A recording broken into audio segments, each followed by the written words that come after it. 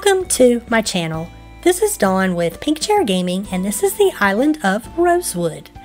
So in my last video, I had done a really quick tour of what I've accomplished on my island so far, and a lot of you asked about how I built my castle. So today, I'm going to show you what all I did.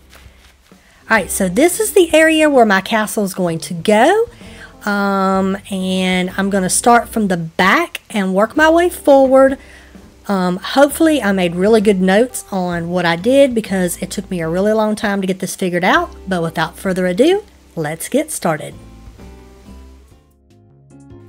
Before I could start placing my castle walls, I had to go ahead and add another layer of ground so I had some room to move around, and then I will take it out once I'm done. When I first started creating my castle, it went through a lot of iterations.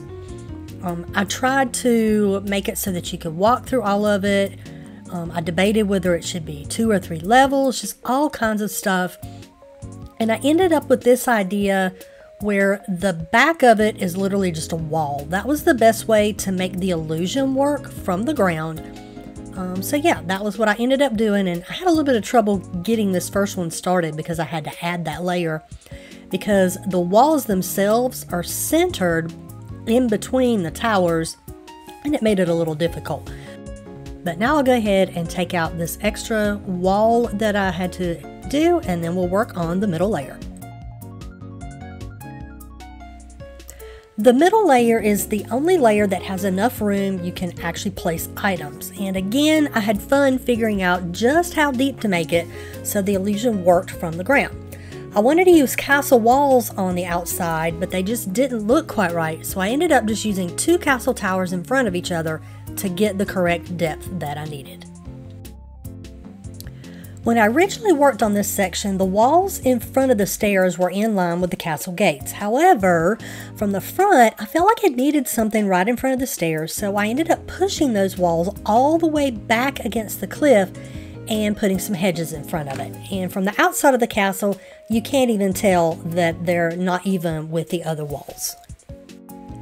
To add a little bit more depth to this layer from the front, I added the marketplace banners and the ruined pillars so they poke above the walls from the bottom layer when you're looking up at it. And I'm really happy with how the illusion turned out.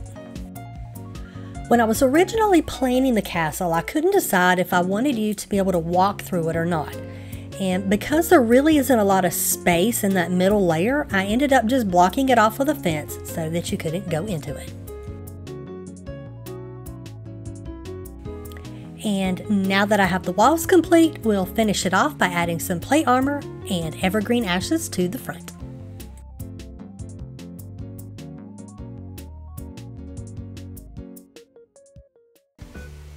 Okay, that is it. That's literally all there is to this. I'm really excited with how this turned out. As I said, I have gone through a lot of iterations of this to get it to where I wanted it, but I am very, very happy with how it turned out. And I'll give you all a quick look here in case you're interested in doing it yourself. Alright, please be sure to like and subscribe so you don't miss out on any future content, and I hope to see you next time. Bye-bye!